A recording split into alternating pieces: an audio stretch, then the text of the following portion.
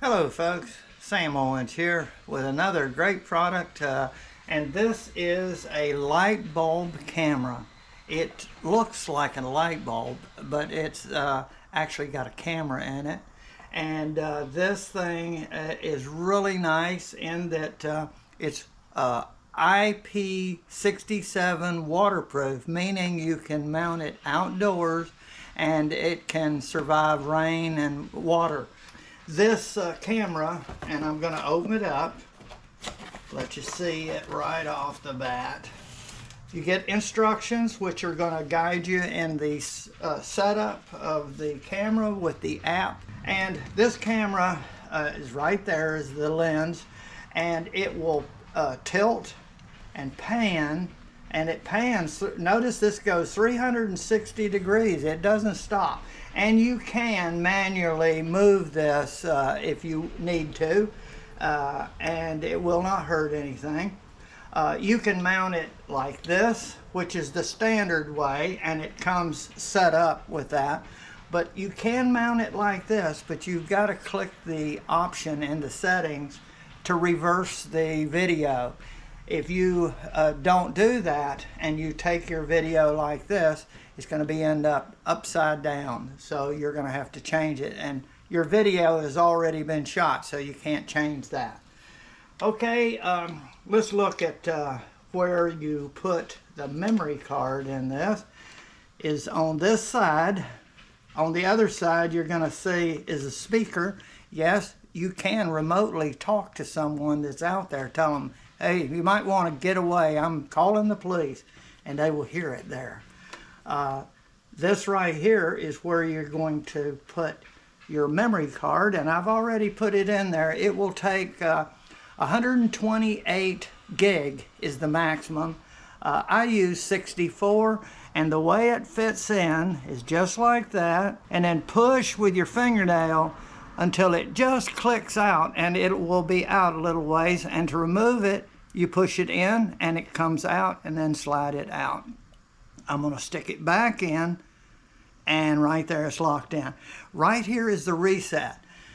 You're going to be instructed in the instructions that if for some reason the setup does not go as it's planned and it was unsuccessful, you can restart and start over. And here's one other thing that they give you. They want you to do the setup within about 6 feet of your Wi-Fi adapter or your modem. This is a little power strip, and it's turned on. This is the guide I'm going to use because it's really set up to show you everything you need.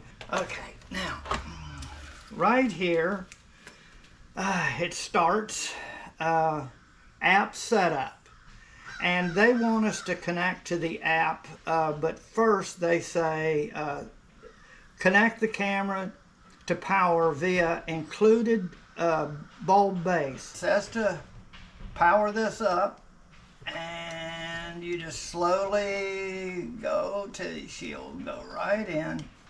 Actually, you can't turn here. You got to turn in this part until it's finally hooked up, and there it goes. Okay, now there's the beeps. Please download the Symynelec app from the App Store or scan the code. I'm going to scan this code, and then there it goes, and then you go right here and scan that code right there. Whoop, there it went. That is the app right there. It's the, yep. That's the app icon, and we're going to download it. And now we're going to get it.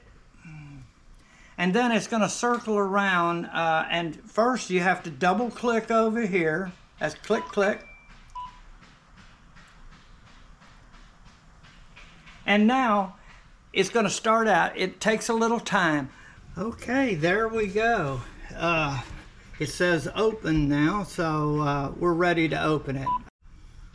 Okay, the app has downloaded. Now the beeping is from the camera up there, and it's trying to get ready to pair. So I'm going to open this app right here, and now it's asking me some things. Would I like to get notifications? You want to allow this kind of stuff, and then an agreement that you usually get, so you need to agree to it. You can read it if you want. Now we have two things here: log in and sign up. You have to first register if you have not registered with this app before. So if you try to sign in, you're not going to do it. So this might be the first opportunity for a problem. Go down here and select sign up. You're going to create a username and password. Now, I'm going to do this without showing you, because I don't want to show you all my personal information. So what you're going to do is go through the registration, and you want to make sure this little box is checked, I agree, and then you will get a verification code which will be sent to that email that you select. Okay, I'm hiding my email, but that's already checked, and now this highlights in blue. I click here to get the code, which is going to my email address. There's my verification code from the email. This is part of it. This is a one-time shot, so it's not any secret information. It's only to log in right now. So I've got to write that down and enter it into that field.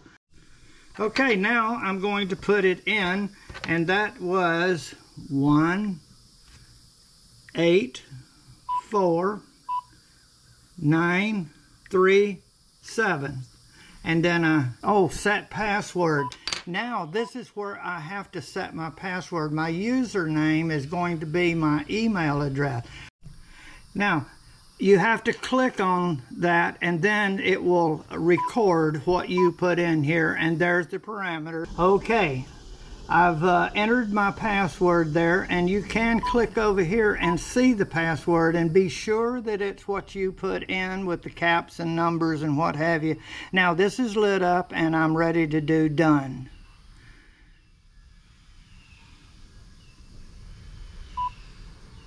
And there we go. And now we need to go to the next step, and let me read that. I haven't done this yet, so I'm working it just like you would. Now folks, after you download the app, the third step is make sure your phone is connected to a 2.4 gig Wi-Fi network. This is mine, my Verizon, and I'm going to check my phone. Okay folks, my Wi-Fi went off, and I lost connection. Right here, do you see it says LTE? That's cellular, and I would not be able to set my camera up with my phone on a cellular connection. I need my Wi-Fi network, which is right here, and you do this in settings. And now it clicked up, and notice I'm on it now.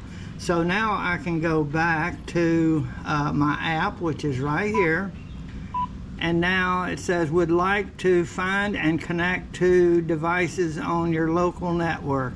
Okay, so if the camera is wanting to connect, so I'm going to allow it. So you do that, and then it says do I want to allow this? Okay, continue. Would like to use Bluetooth, and now it's asking me to add device. So I'm going to look for that camera, and I click on this P6.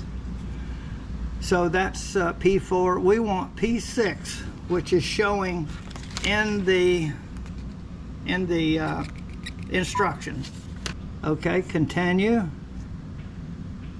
Allow while using.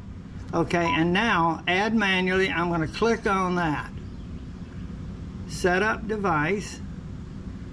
It says turn off the switch before installing. Install the camera into the light bulb or the base, and I go next. says turn on the switch. Wait until the indicator starts flashing slowly, and there it is right there. If the indicator's not, da-de-da, and then go next. Oh, and now I've got to take my camera and I've got to scan. It says use the camera to scan the QR code from 8 to 12 inches. Now, what I have to do is go to my QR reader right here and do that. And now there's the QR reader. Now I'm going to look for the camera and move it back and forth. Let's see, I'm going to do it around this way so I can get back. And now you just kind of move it back and forth. It'll make a sound when it's connected.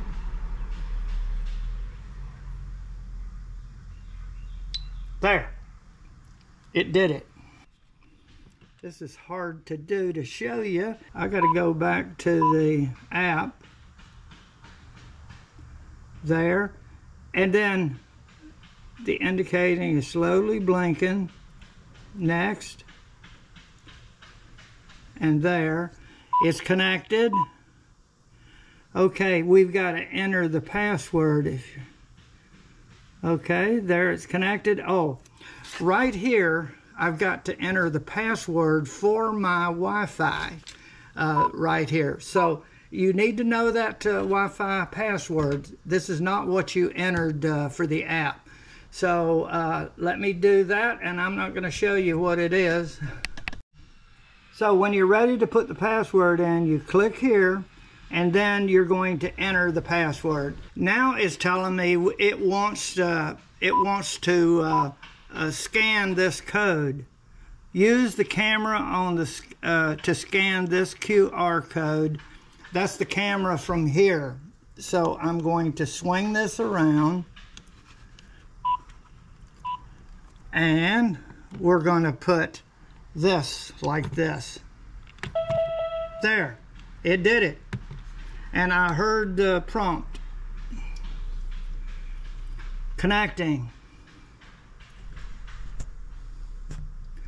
Connecting device. And it's doing it now. And this is going through, but this is power. There you go. Added successfully. See that? So this is what you want to see. So there's kind of a few steps there that have to be followed exactly. And now it says done. I do this. And I should see the picture in just a moment. There we go.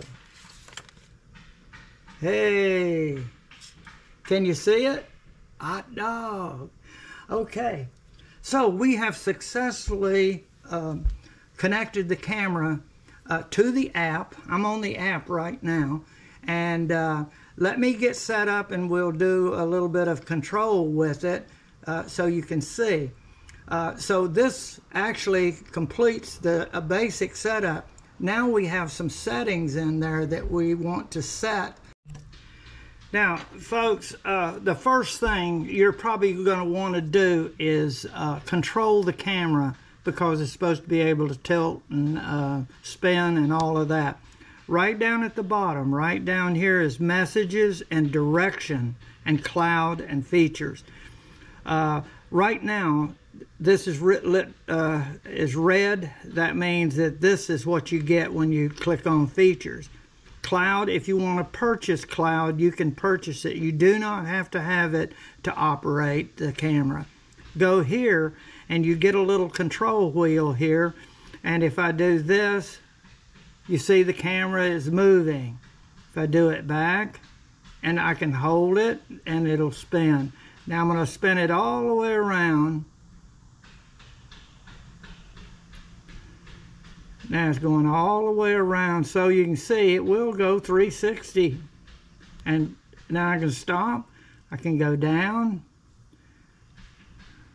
And see, you can see me operating it.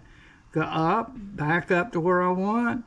and it can only go so high. That's as high as it can go. Okay, if you want to watch something up, then you need to turn the camera over and have it pointing up.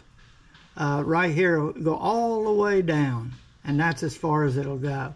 Okay, and then you can go back.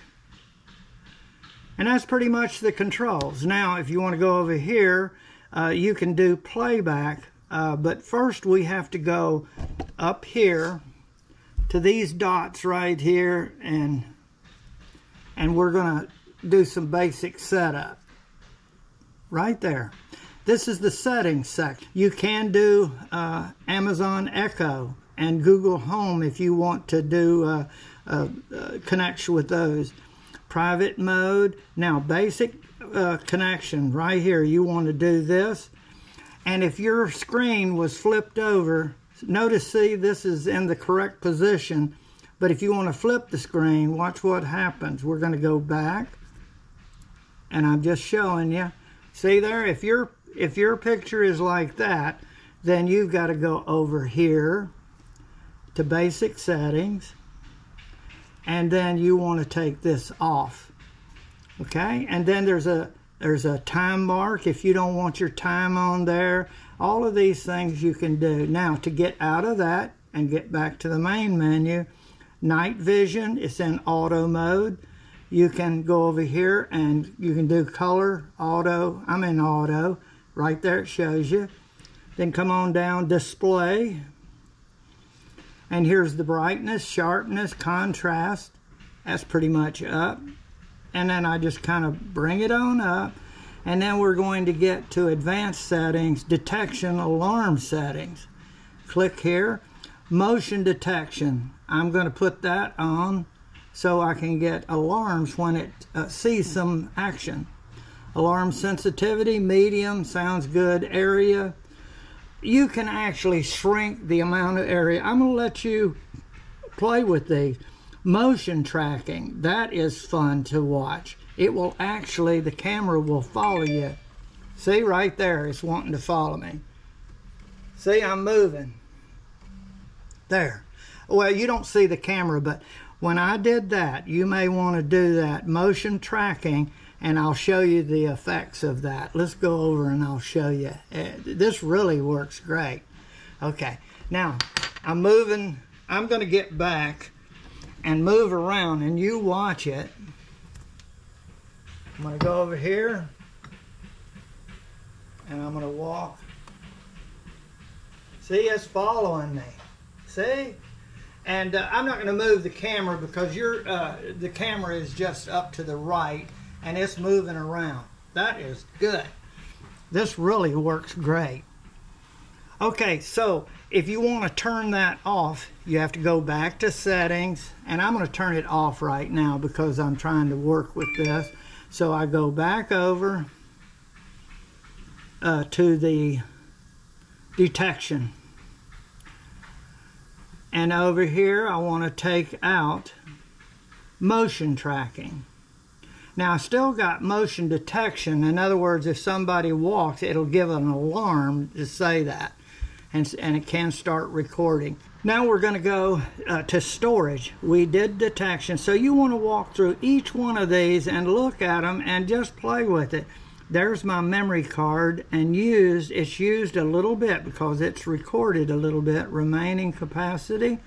Okay, and then you can, if it's a brand new card, you can format it. See right there, it just saw detected, this app just detected movement.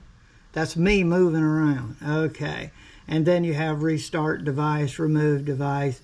So you got a lot to work with, and basically, the camera is ready to be moved now to the location I want.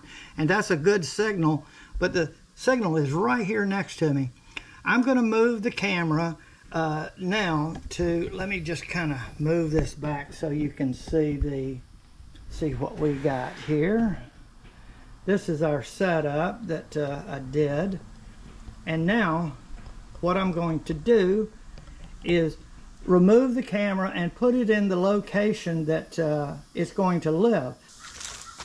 Folks, this camera can be a lot of fun, and it also can help monitor your house when you're away.